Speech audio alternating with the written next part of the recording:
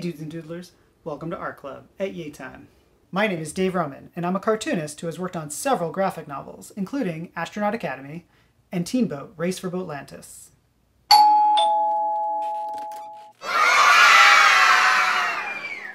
And today, have I got a game for you.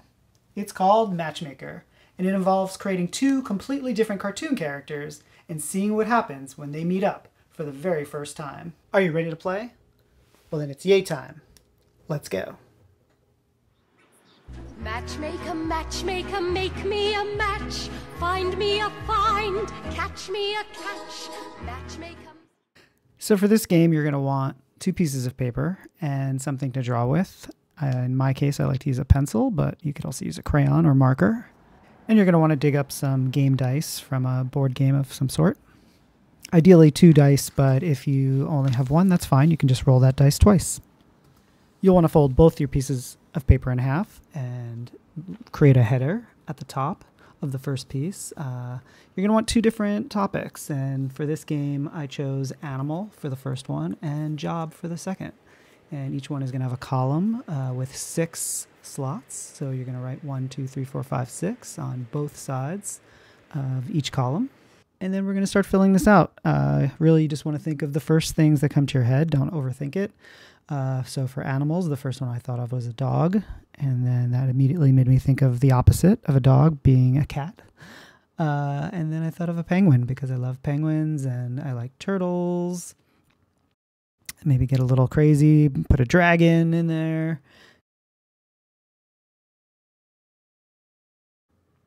And then maybe a fox for the 6th item. So now we're going to think of some professions to fill in for the job side column.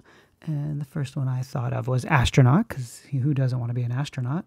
And then something less exciting, maybe a lawyer. My mom always wanted me to be a doctor, but I ended up being a cartoonist. If drawing comics doesn't work out, maybe I'd be a baker or a podiatrist, which is a foot doctor. And these were just the first things that popped into my head, but of course you might think of completely different animals or professions. That would be great. So go ahead and roll those dice. All right, I got a 5 and a 2. So checking the numbers on our list, number 5 is a dragon, and number 2 is a lawyer. So on the second piece of paper, I'm going to start drawing on the left-hand side. That'll be the space for the first drawing, and I'll start drawing my dragon. I'm not sure if this will be a scary dragon or, yeah, knowing me, I'll probably end up drawing a cute dragon. Maybe it's just a little baby dragon or a very squat dragon. It might end up looking more like a dinosaur because I kind of forgot how dragons look, actually. But I'll give him a nice little scaly belly, some dots for eyes, tiny nostrils. I'll give him some sharp teeth, maybe not too sharp, but sharp enough to make the most of a well-earned celebratory steak dinner. Add some pointy horns, maybe some, I want to say gills. I'm not really sure what these are called. If you guys know, give me a shout out, let me know.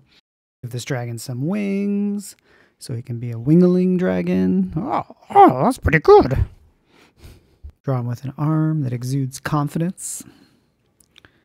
Now it's time to accessorize. What can't lawyers leave home without? Their briefcase. I'm not sure what area of law this dragon practices, but you can bet he's the best lawyer you can afford. Maybe just fix this part up a little bit. That's the benefit of drawing with a pencil, is that you could always correct some of your mistakes or just fix lines you're not happy with. Overlapping lines and things that intersect. Now for side 2, we roll those dice again, and this time we got a 2 and a 3. So we check those numbers up against our menu list, and it looks like number 2 is a cat, and number 3 is a doctor. Brilliant! On the right side of our drawing page, just start drawing a cat who is also a doctor. So I'll start off drawing him like I would probably any old cat. A roundish oval shape for his head, little triangles for his ears, dots for eyes, a button nose, upside down V for a kitty mouth, another oval shape for the body,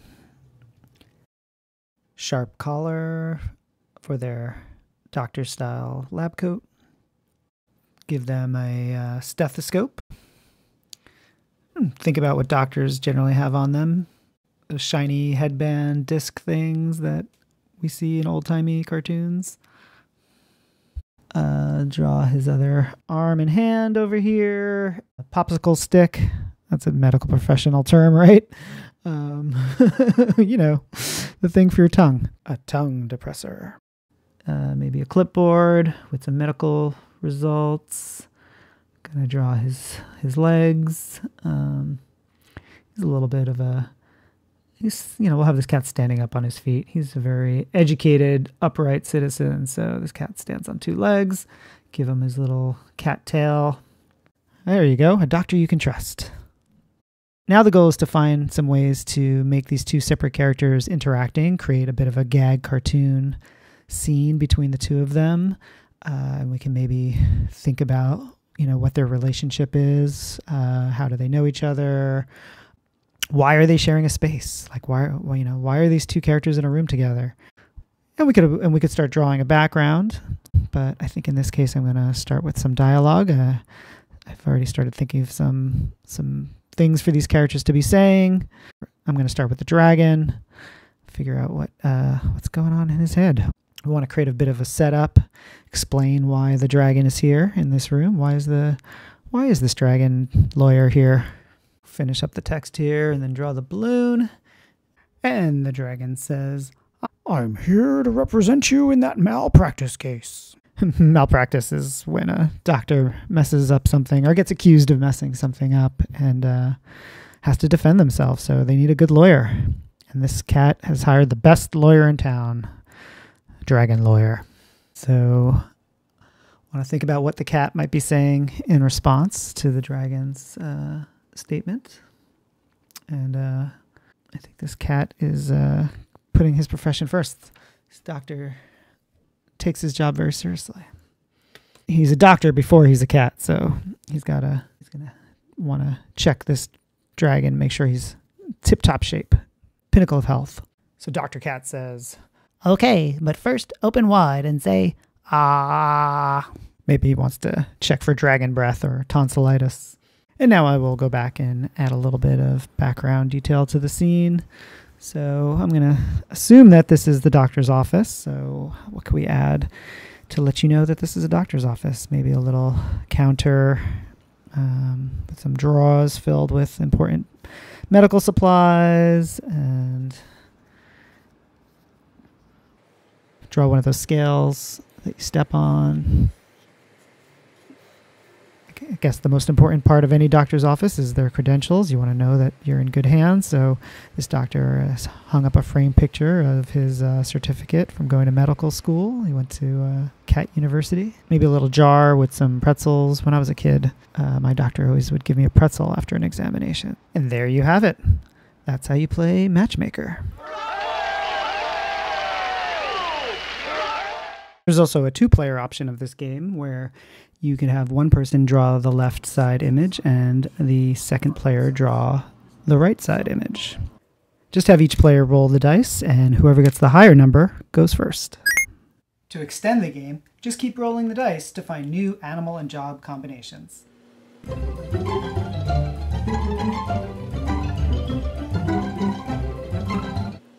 Or you could create your own totally different lists of things to match up. Maybe one involving food, or planets, or different personality types. Like, what would happen if a talking banana met the planet Saturn? The possibilities are endless. If you like this video, click the like and subscribe buttons for more great content, including drawing tutorials, more drawing games, and Reader's Theater. Stay creative and have an awesome future.